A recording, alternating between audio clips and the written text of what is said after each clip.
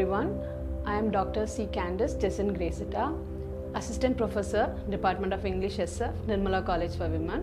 The topic we are going to see is on intertextuality.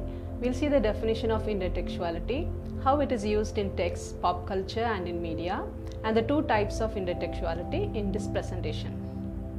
The word intertextuality has come from the Latin word intertexto, which means intermingle while weaving. Intertextuality is coined by French semiotician Julia Kristeva in the year 1960. Julia Kristeva says, a literary work is not a work of a single author, but its relationship to other authors and to the structures of language itself. So intertextuality could be found in a literary work, because a literary work is not a work of a single author. In a literary work, you will see references, allusions from other texts, quotations taken from other sources included into the text. That becomes intertextuality. Intertextuality shows its relationship to other literary text, relationship to other texts, and to the structures of language itself. We can take William Golding's Lord of the Flies novel as an example of intertextuality, as it has taken ideas from R.L. Stevenson's novel Treasure Island. So it is a perfect example of intertextuality. Julia Kristeva says, any text is constructed of a mosaic of quotations, and any text is a transformation of another. A text, a literary text, consists of a lot of quotations or sources taken from other texts, and in a literary text, actually it is a transformation of another text, transformation done.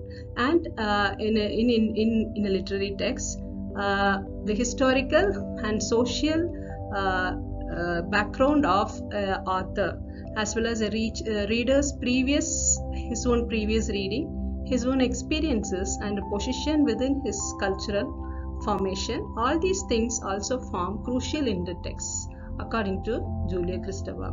Julia Kristeva says intertextuality means one text is made up of many texts, and it is done through open or secret citations, allusions, repetitions, transformation of features of earlier texts.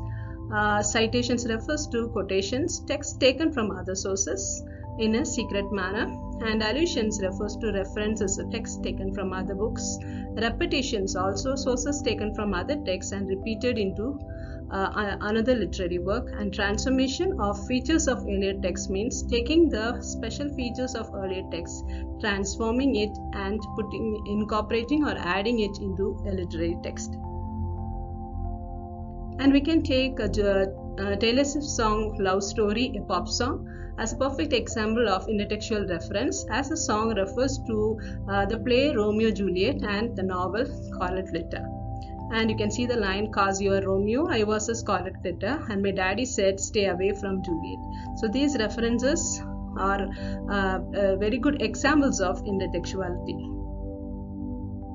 So there are further examples of intertextuality in literature. So James Joyce's Ulysses is a retelling of Homer's Odyssey, and Stephen Pressfield's novel The Legend of Bagger Vance is a retelling of Hindu epic Bhagavad Gita. And Amitav Ghosh's novel The Hungry Tide consists of the intertext from the poetry of Rilke continuously in the consequent chapters. We can take the example of the film Snow White and Seven Dwarfs, which got published in the year 1937, and later in the year 2012 a film called Mirror Mirror got published, and it has got the sources of the story from the previous film Snow White and the Seven Dwarfs, and the film is transformed into another in Mirror Mirror. So it's a perfect example of intertextuality. So intertextuality has further definitions. It is the shaping of a text meaning by another text. It interconnects with similar literature and influences a reader's interpretation. And intertextuality is produced in text using variety of functions, which consists of 7: allusions, quotations, call, plagiarism, translation, pastiche, and parody. Allusion means reference from other texts taken and incorporated into another literary text, into our literary text. And quotation is taking quotations from other sources and introducing it into our literary work. And then calque is word for word translation from one language to another language introduced into our literary text. And plagiarism refers to copying or taking sources from other texts without giving acknowledgement to them.